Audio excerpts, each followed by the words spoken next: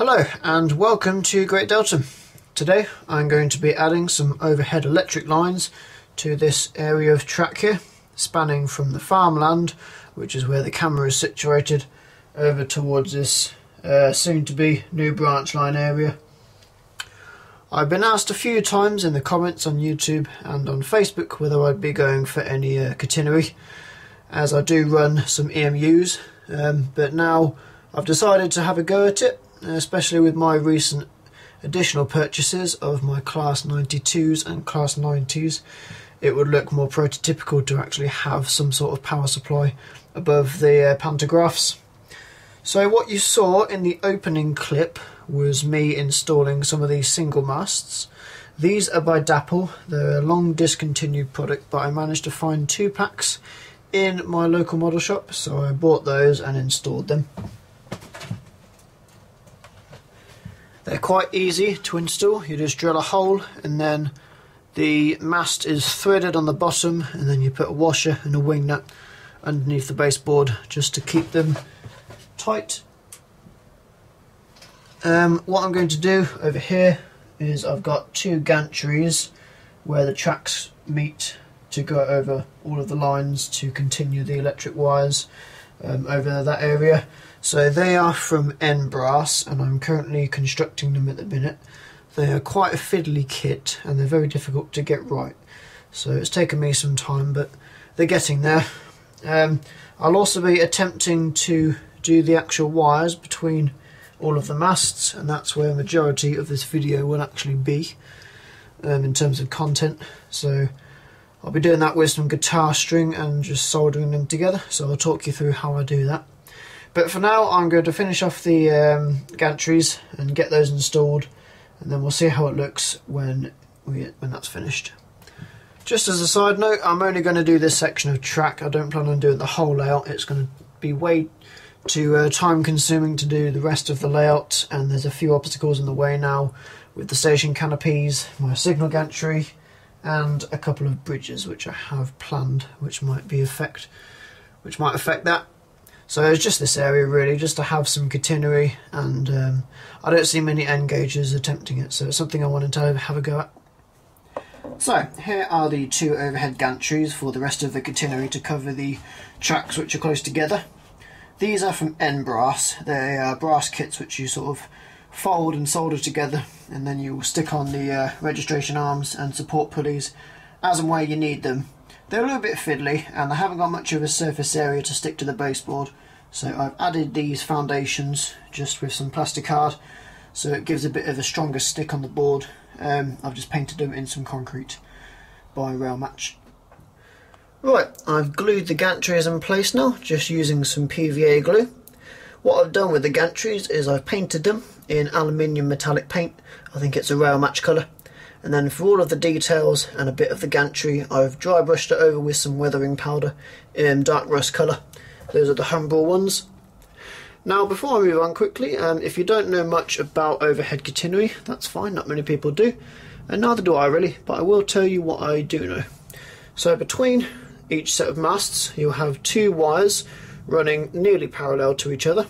The first one is called the contact wire, which runs along the bottom, and as the name suggests, that is the wire that makes contact with the pantograph, allowing electricity to reach the locomotive. Now, above that contact wire, you'll have a support wire. Now the support wire's job is to support, as the name suggests, the contact wire, keeping it straight so there's no slack. Now, it does that via vertical dropper wires connected between each wire, and that supports it nicely. On these gantries you have a registration arm and a support pulley. The registration arm would be usually supporting the contact wire. However, in this case I'm going to be supporting every bit of wire that I do off these pulleys at the top. Just makes it a little bit easier than trying to line up everything perfectly. Now we move on to the actual catenary wires. For this task I will be doing just the support wire, contact wire which lies flat, and then the droppers between them. To achieve this I'll be using guitar string, and a couple of reasons for that. Number one is its perfect thickness for it. It also is the right colour and finish as it shines, and it's good for soldering as it's coated in nickel, which takes solder quite well. Now, I'm going to be using gauge 11. This is tuned to a high B on a guitar, which is nice and thin, but it's also thick enough just to get enough solder on to keep it quite strong, as opposed to the high E. Now, with guitar strings, you can buy them in packs, or you can get them individually. These are £1 each from Anderton's, I think, and you want to invest in the guitar strings a bit more. This is Ernie Ball. They're a well recognised manufacturer of guitar strings. I ordered initially some guitar strings on Amazon, and these came. Now, all guitar strings come coiled like this, and when I took this out the packet, it just turned into a bigger coil, which is not good at all, as it was very curved and it was incredibly difficult to try and straighten it out. Whereas this one pretty much lies straight when you take it out of the packet, so it's a lot easier to work with. So take it out, as you can see it's in a coil, and then as I unwrap it, it wants to lie straight. Well, near straight anyway, a lot better than that, which pretty much just turns into a bigger hoop. Now, just as a quick note, if you're using this video as a how-to and want to try and replicate what I'm doing, I have to just tell you that it is incredibly difficult, delicate and fragile, and I've lost my patience several times over it. It's taken me the best part of 10 attempts to get something that I'm happy with, which isn't completely rubbish, so do not be disheartened if it doesn't work for you. This just works for me at the minute, and it is really difficult, so just as a pre-warning. So the first thing I'm going to do is the contact wire, and what I'm going to be doing is taping it to this line, which will give me a nice straight contact wire. Now, although I said these guitar strings do lie straight, it still has a natural curvature to it. And what we're going to do is the contact wire, we want this curve to be pointing downwards, so the peak is in the middle pointing upwards. I'll show you why in a bit. So we'll just cut it roughly to length so it sits a bit nicer whilst we're working with it.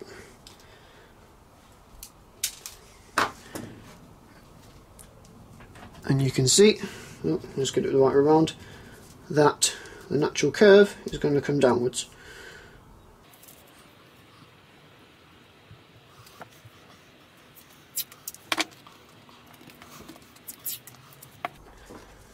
And now we can cut it to length.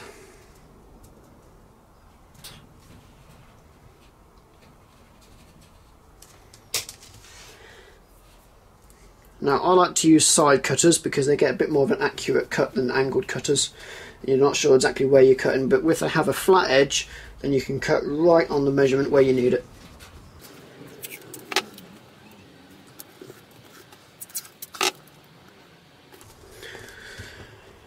So that's my contact wire now taped fairly straight. I might just put a couple more little bits there just so it stays exactly on the line.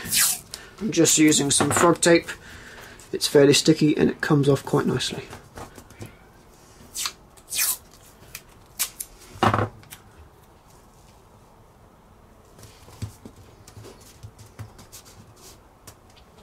Right, so that's our contact wire. Now we need to do the next bit, which is a bit more complicated, the support wire. And for this, we want the natural curve to go the opposite way.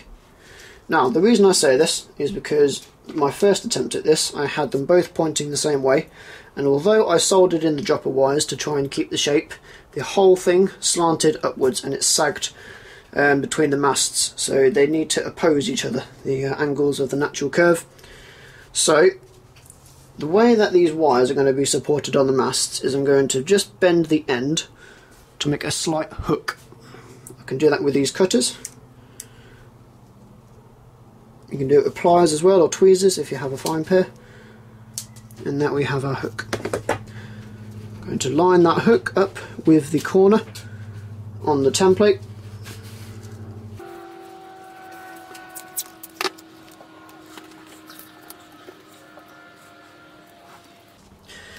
Now, for the actual shape of it, it's going to sag a bit like that because it's meant to hold the contact wire. It's not meant to be tensioned itself.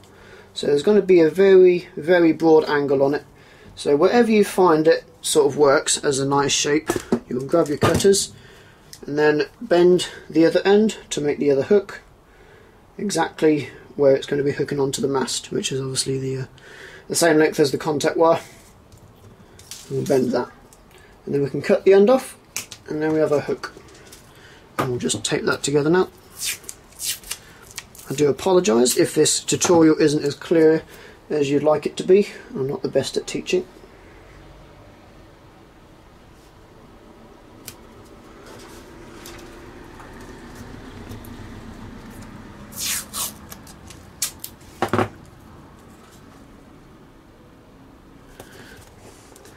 Right, and there we have our two wires sort of parallel at a nice angle to each other, ready for the droppers.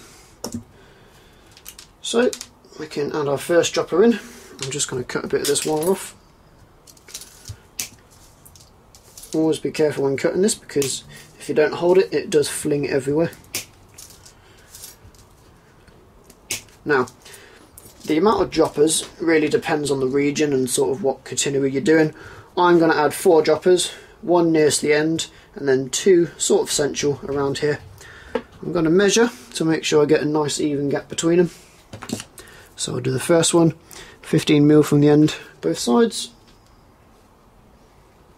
And then the other 2, I'll probably do 100mm from the end, each side.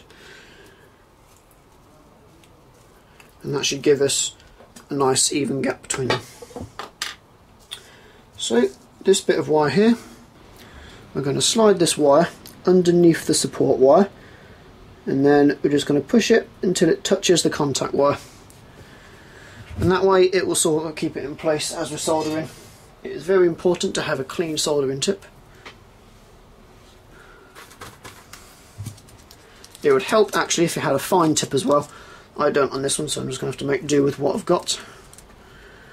And then we can just add a bit of solder to the joint, and then it's secure. What we do then is we can go our side cutters, line up where it's going to touch the support wire at the top, and cut it off. Sometimes these will break off when you cut them, as there's only a tiny amount of solder holding it together. That's why I prefer to use the gauge 11 as opposed to the gauge 9, which is the E string on a guitar. It's just slightly thicker, will give you a bit more support and structural integrity. Oh, yeah, it's gone. Right, let me do this and I'll get back to you. Okay, and there we have our first dropper wire intact and secure. As you can see, it's very difficult to do, and it is very frustrating as well. So what I'll do is I'll get the rest of these wires done, so the other 3 droppers, and then I'll show you how it looks when that's done.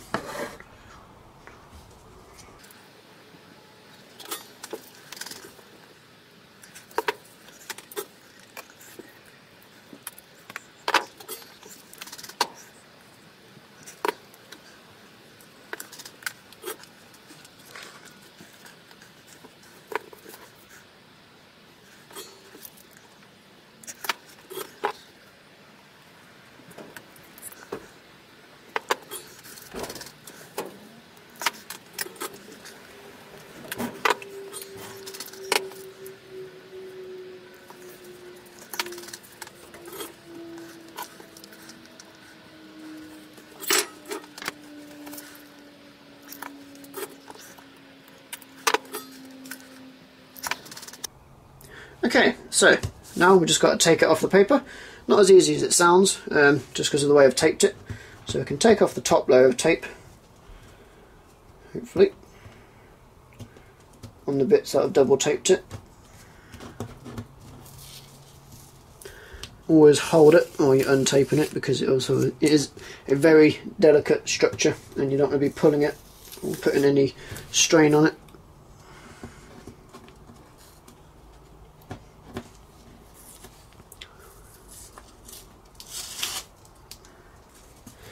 Okay, and then what I'm going to do is, because this support wire is sitting on top of the tape and the contact wire is underneath, if we pull that off, it's just going to try and rip it apart. So I can just cut the tape,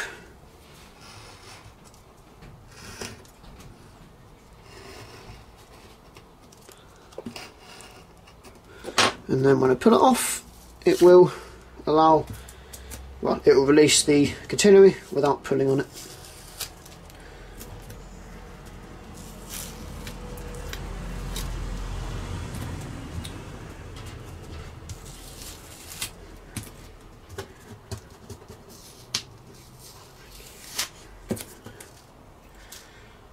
See, that's come apart, so I just have to quickly resolder that.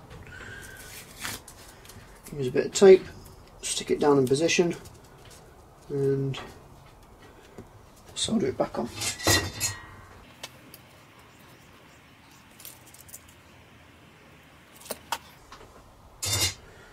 Okay, so we have our finished piece of catenary wire. It's straight, it looks a nice shape, it's relatively strong, and it's going to hook onto our masts. So we'll stick it on and see how it looks. Okay, so here are our two masts. The distance between is obviously predetermined, pre-measured, sorry, and that is the length of our catenary wire, which I shall bring in.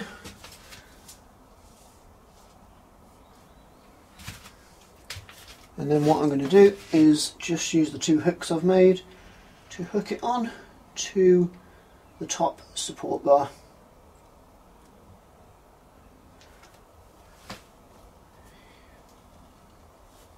And then what I can do with these dapple masts is try and line the contact wire through the registration arm at the bottom, and that will keep it nice and straight and vertical. And there we go. Now I'm just going to use some poly cement to keep it in place, as they do like to shoot off whenever they're knocked, as I've found out several times.